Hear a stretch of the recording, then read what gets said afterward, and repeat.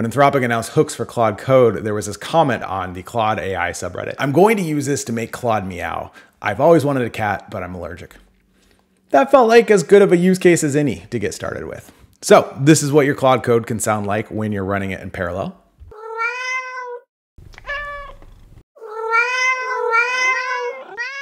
Or maybe you prefer the old school beeps.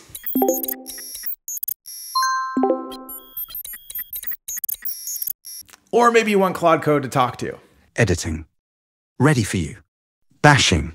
Let me quickly walk you through how I built this. And I think this is a really great project for getting started with Claude Code and hooks, because when you assign sounds to all of the different events, you will start to understand when they're getting triggered, which will then help you come up with new ideas for a bit more pragmatic ways that you can use hooks, which is an incredibly powerful addition to Claude Code. The general idea here is that Claude has a whole bunch of different types of events, and you can set up hooks to run custom commands before or after or on those different events.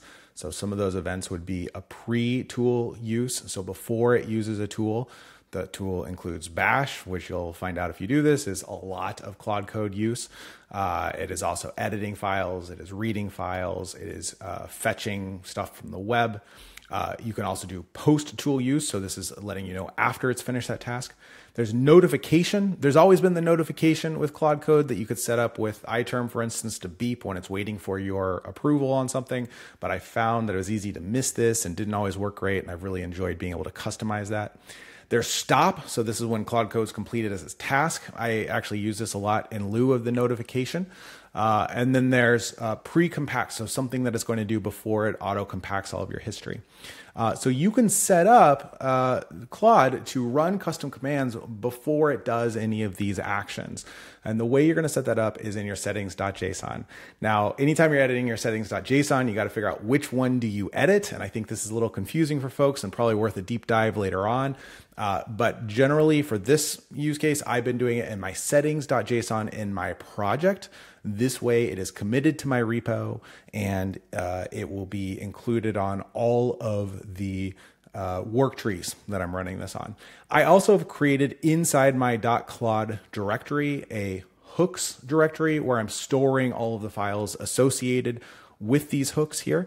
And I suspect that I might end up moving some of this stuff out to my user settings, my user/.claude directory. So this is included in all of my Claude usage across all of my projects, but for right now, I'm just doing this on a single project.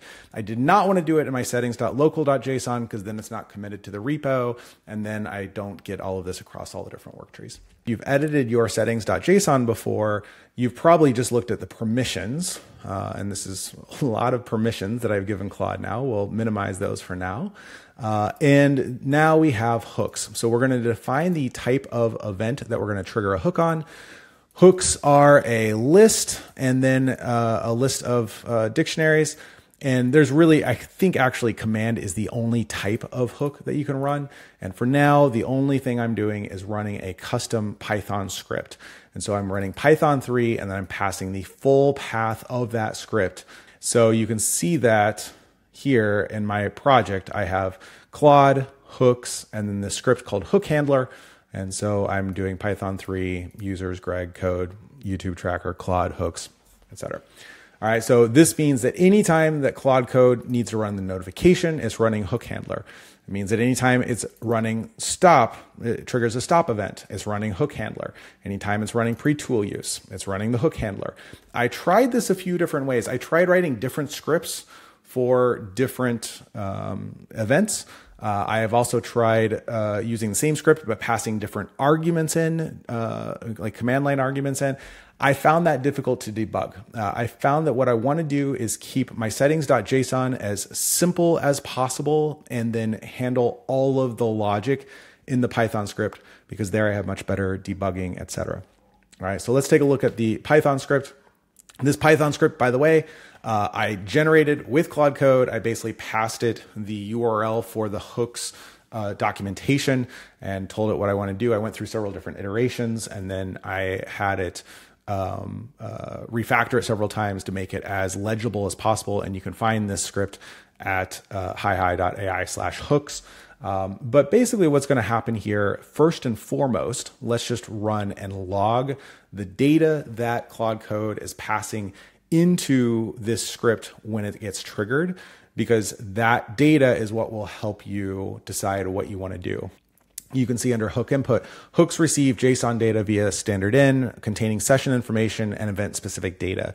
And it goes through some of the specifics of what that looks like. Another little tip that I found for working with Claude Code is you can just say to Claude Code, do some stuff to test out my hooks integration.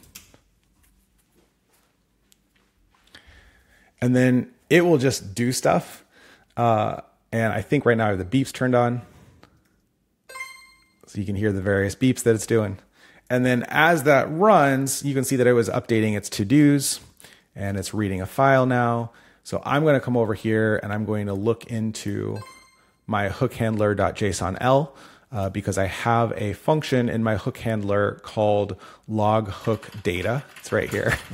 Claude's going to keep making sounds in the background as we go, which I might need to turn off. And so this is basically just writing out the data that's coming in via standard in. So this is what that looks like. So you can see there's a session ID. You can see that we have an event name. We have the tool name. So in this case, it's pre-tool use. So we have the tool name and then the tool input. So this gives us all the information we need to know about what Claude is doing in order to branch the logic to to do the various stuff. So let's come back in here and we'll look at then what my hook handler is doing. Basically, I have a few different directories here.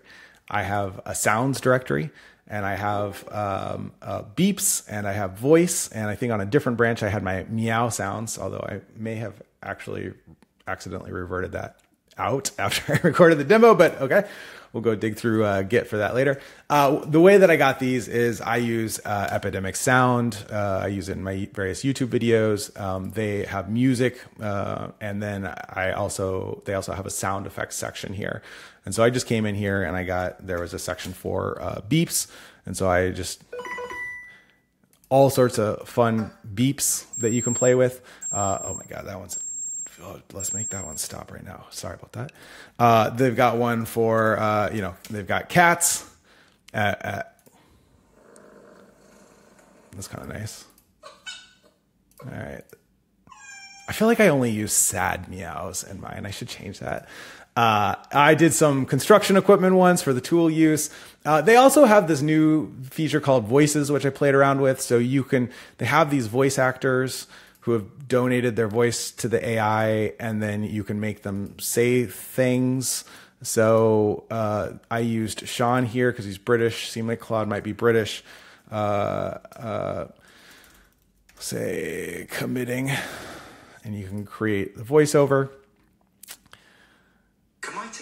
Committing. Okay. I guess I did spell that wrong. Let's try that again. Committing. There we go. That's better. So you can see how I did those. If you do end up using these, just tip is say they often will cram a whole bunch of different sound effects on the same one. And so you can see it here. All right. So then if you go to download, you can come to segment and you can select just the segment of the sound effect that you want to download. So I'll take that down. You can get just that. So I did that. I played with a few different ways of doing this. The first iteration I did, I just threw a bunch of random sound effects into a folder and then I just let it pick randomly. I do like assigning specific sounds to specific actions because I do find that it helps me understand when Claude is doing stuff.